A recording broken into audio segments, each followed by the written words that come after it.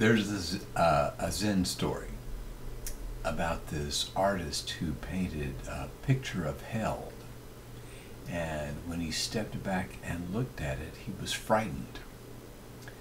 That's pretty obvious, isn't it? We create our own hell, and then we become frightened by it. So,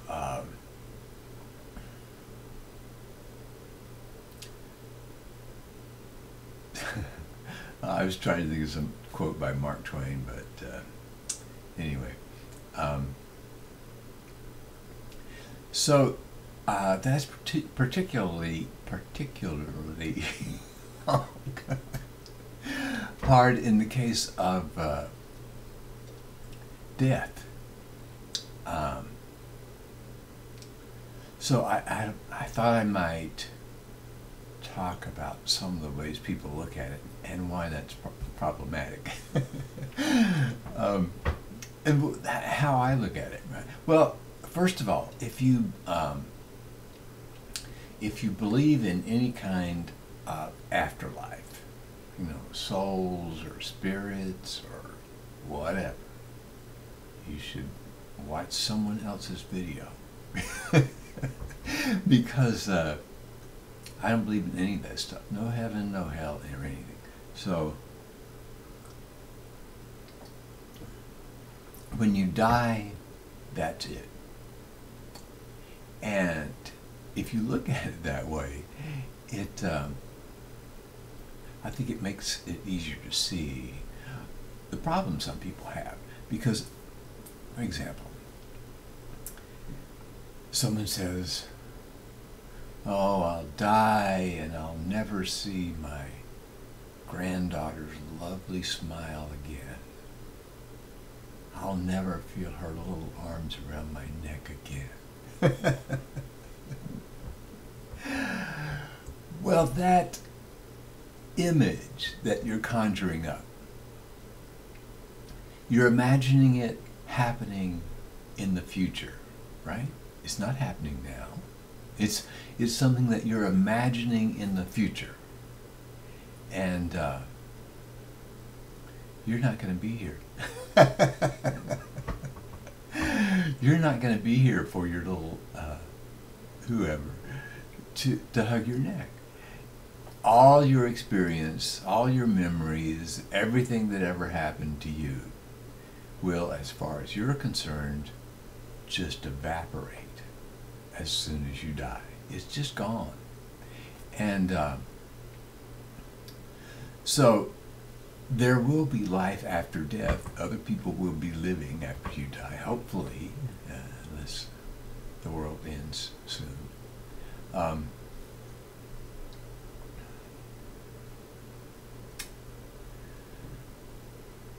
So life will go on, but not your life.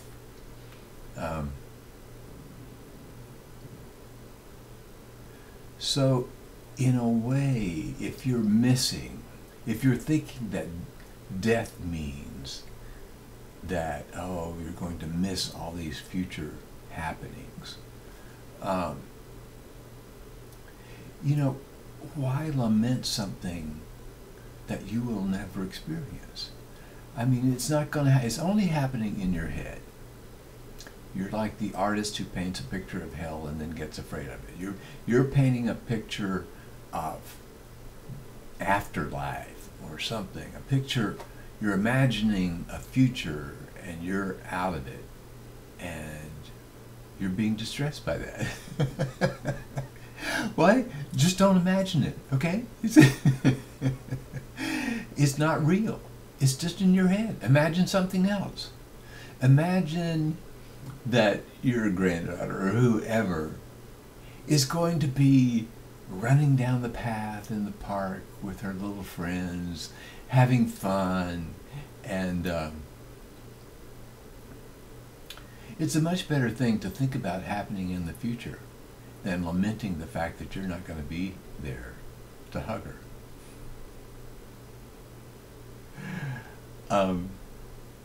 So I think the first helpful hint is Don't be afraid of something that is only in your imagination. Right? That's easy enough. Imagine something else.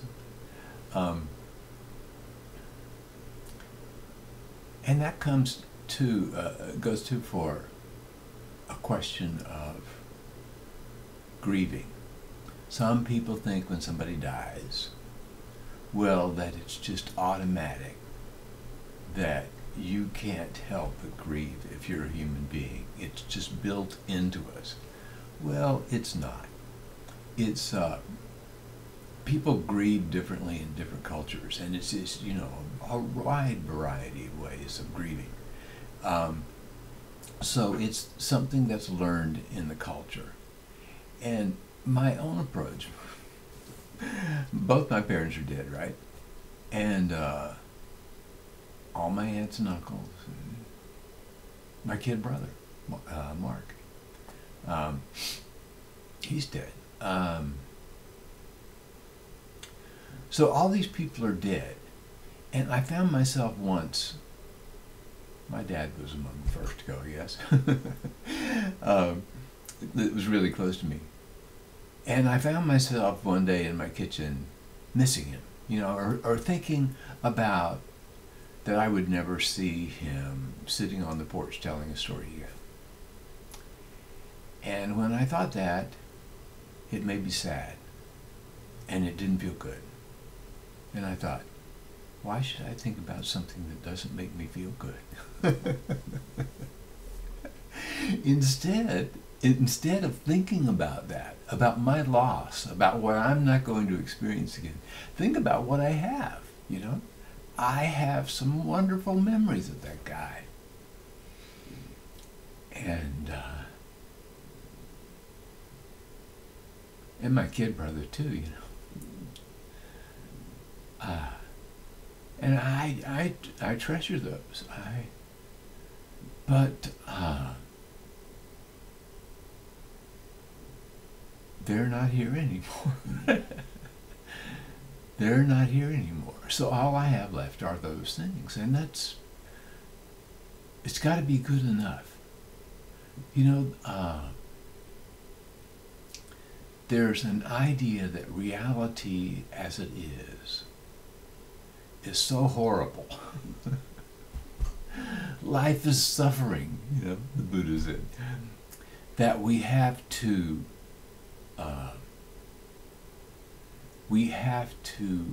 pretend that things are otherwise, or else we'll just be depressed all the time. It's not true,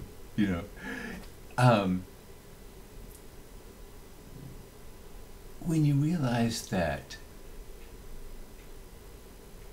trying to pretend that reality is other than it is takes a lot of energy.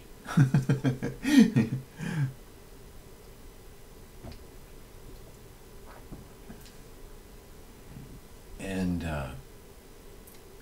if you think about it, you'll find that your problems with reality aren't in reality itself. Your problem is in things you imagine about reality.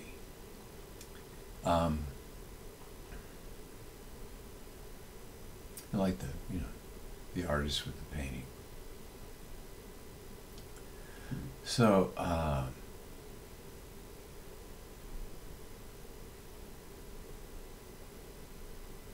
did I cover death pretty well?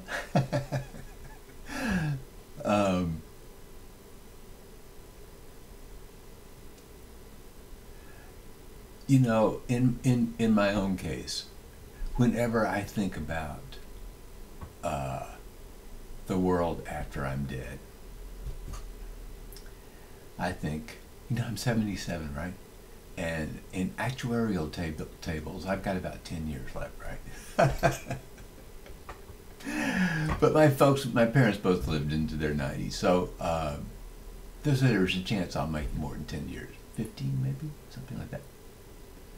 So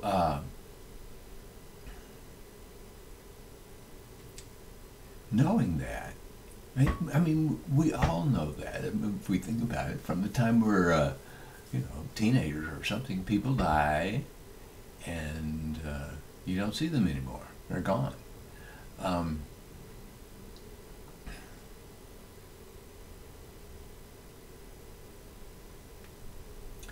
so we've always known we were going to die, but now for me at 77, it's a little closer than I used to think of it. Right? So I probably think about it more. And one thing that comes up with some people when they think about their death, or you get an announcement, doctor says you've got months to live, but you still feel pretty good, right? How would you spend your last months, right? Um, and in my case, I'm so lucky that I am living a life that I just totally love. And I will continue. I'll continue to live the way I'm living. Not necessarily. I'm sure there'll be changes, right? But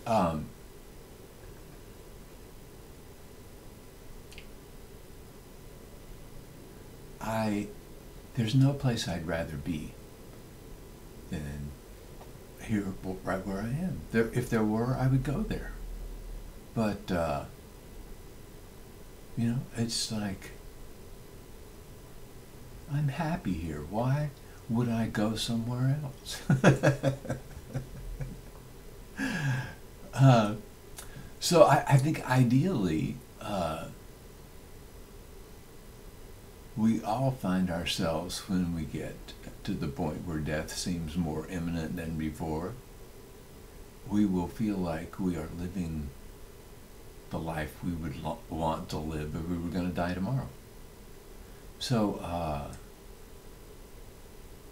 because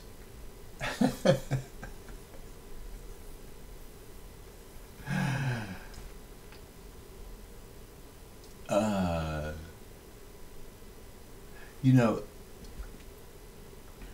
I try not to say that. It's a bad habit. And now I forgot what I was going to say.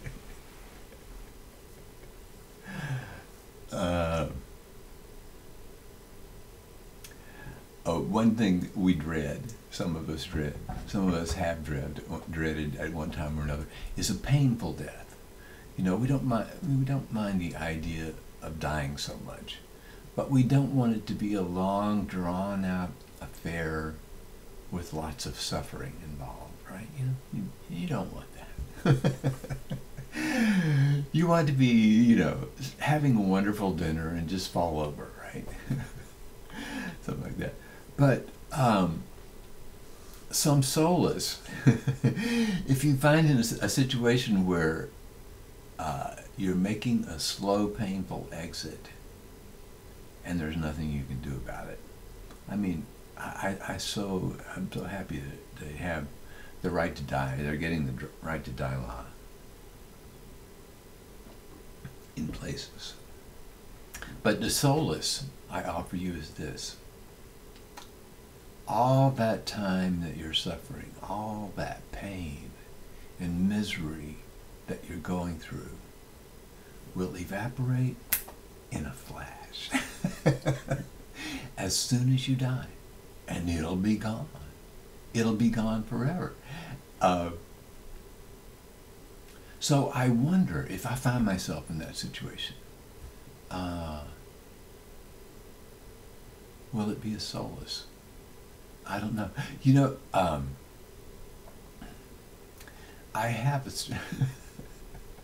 I have developed a strange reaction to bad news, and that is that I laugh. And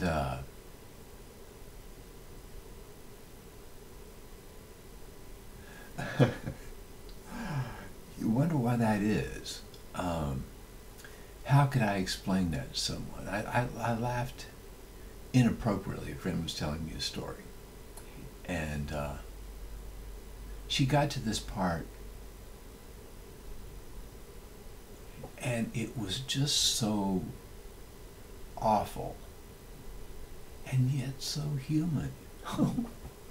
It's heartbreaking. It's just heartbreaking.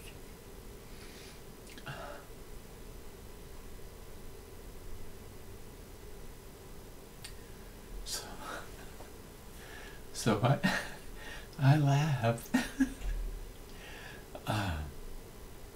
I laugh that we're human beings.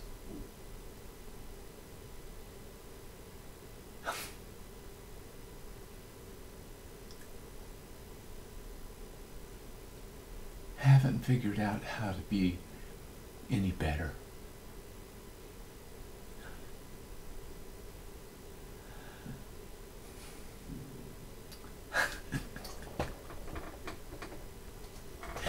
Well, that's a happy note to close on.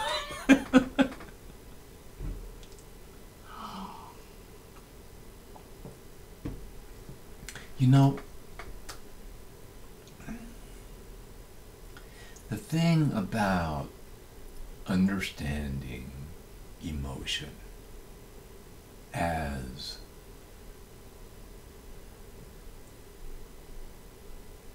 it's just something that, you know, Lisa Feldman Barrett, that's her area of research, is emotion, right? And she finds that there's no really clear defining way to measure emotion. There's no indication in the brain that you're experiencing one emotion or another. There's no way to find any of it, to find a signature is what they're looking for. Where in the brain does anger happen, or joy, or what? They don't know. It's you might probably a distributed function. But the thing about it is,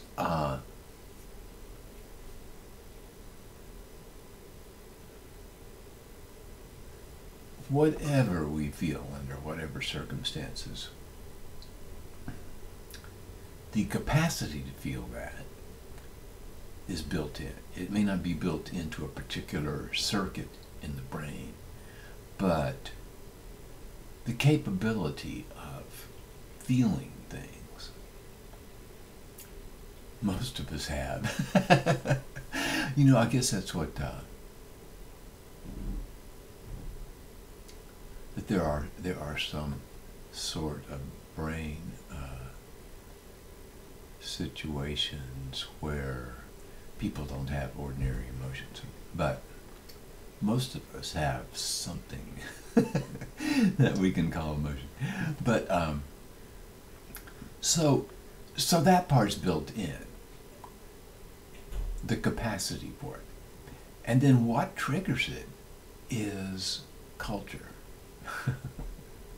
You know, when is it appropriate to cry, and when is it appropriate to laugh, or scream, or whatever. The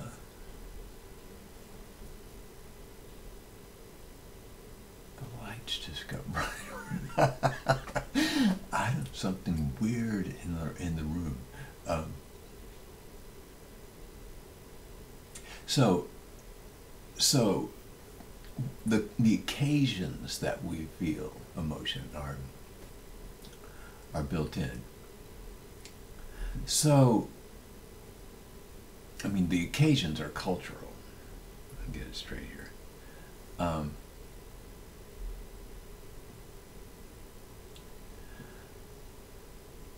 But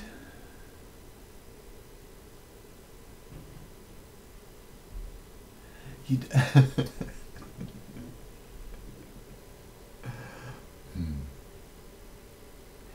you can allow yourself to feel things in any circumstances you want.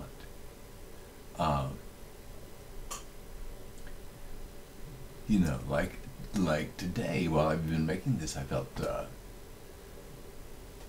grief and sadness.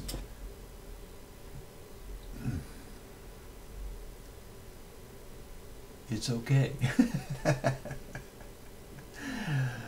Those are, they're feelings. They're okay to have. And there are lots of other wonderful feelings that we're capable of. Orgasm. What the fuck is that? It's an incredible feeling. And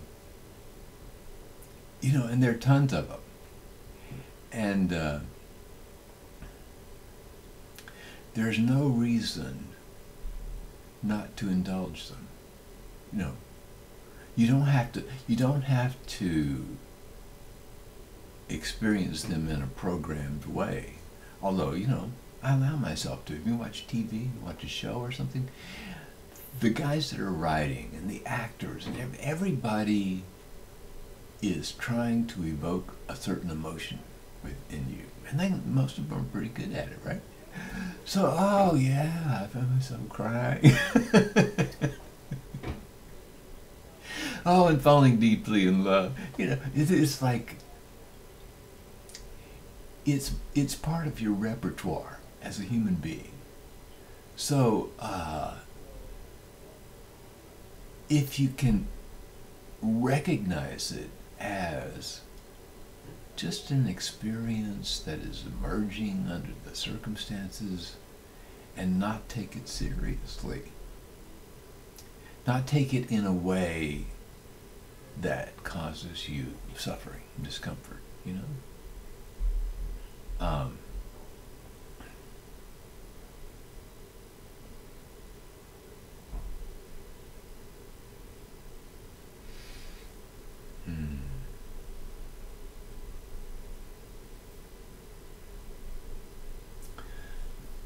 That's probably enough, right?